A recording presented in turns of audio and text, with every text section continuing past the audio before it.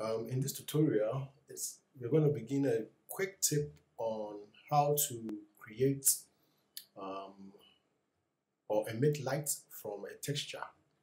And this is particularly very useful when you want to be able to create light from maybe a TV screen.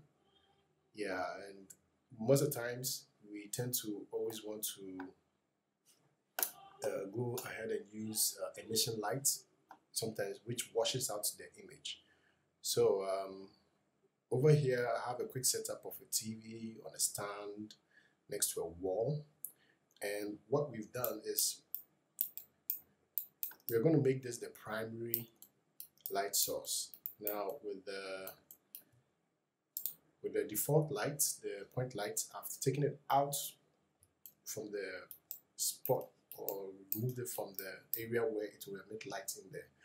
The idea is that we want to make this, or want to make the TV screen rather emit the light into the room.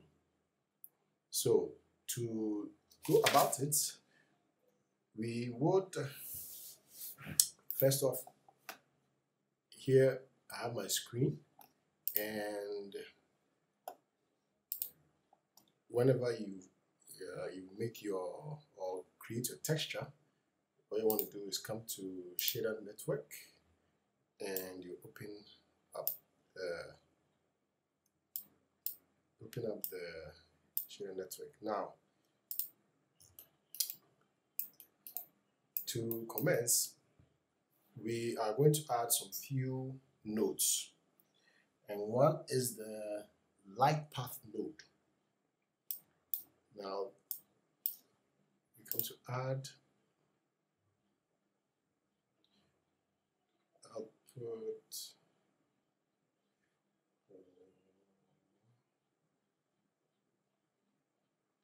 input, sorry, we come to input light path, and we would need two emission nodes, the texture, sorry, shader emission,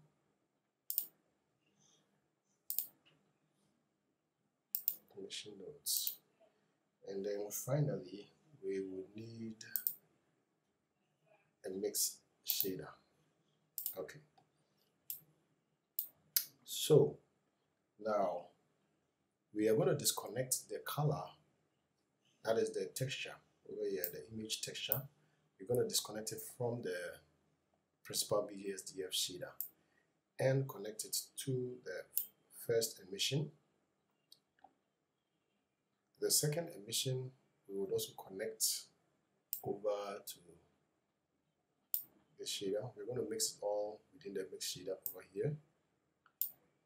And light path, camera ray, we're going to connect it all the way here. And now the last bit, what we're going to do is we are going to disconnect the principal BSDF and then connect the surface, the mix shader, to the surface. Now we are not seeing any results yet, but we are going to switch over to our viewport shading. So watch what happens.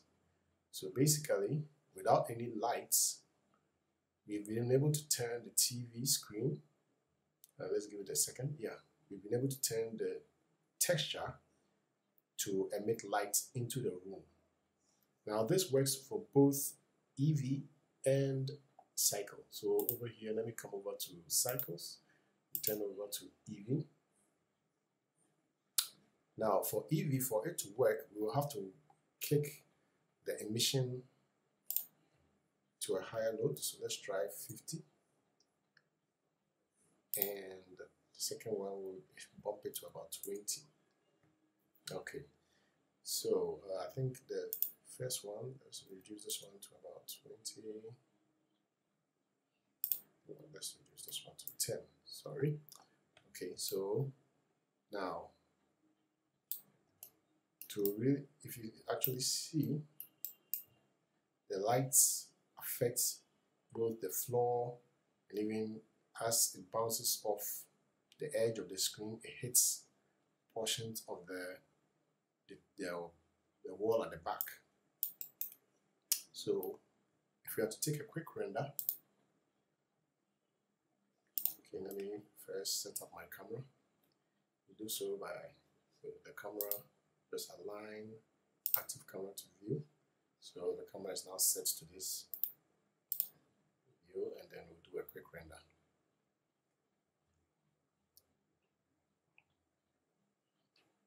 So we have the light emission coming from here. So this is EEVEE rendering, and it just took us 4 seconds. Cycles will take a bit of time, but you're still going to see the results as it is.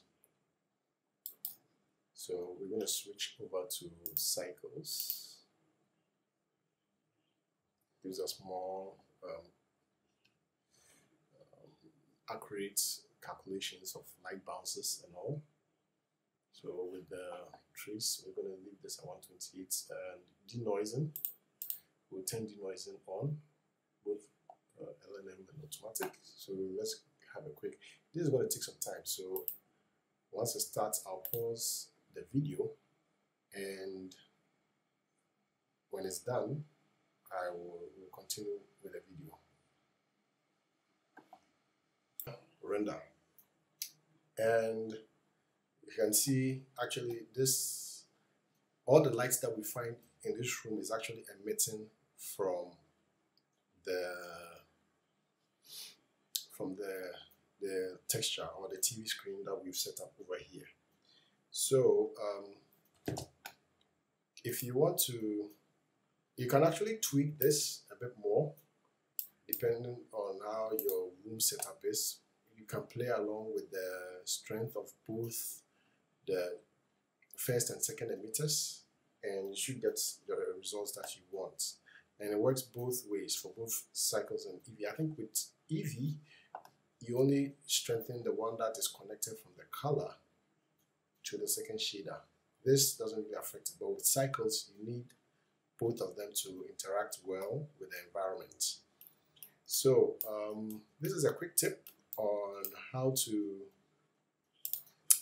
use your texture node to be able to,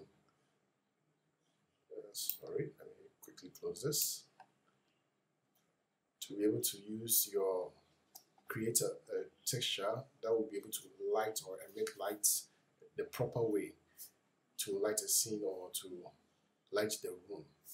Thank you, and I will be releasing new videos from time to time.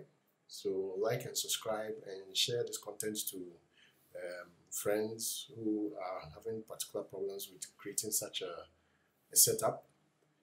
And I'll catch you in the next video. Bye.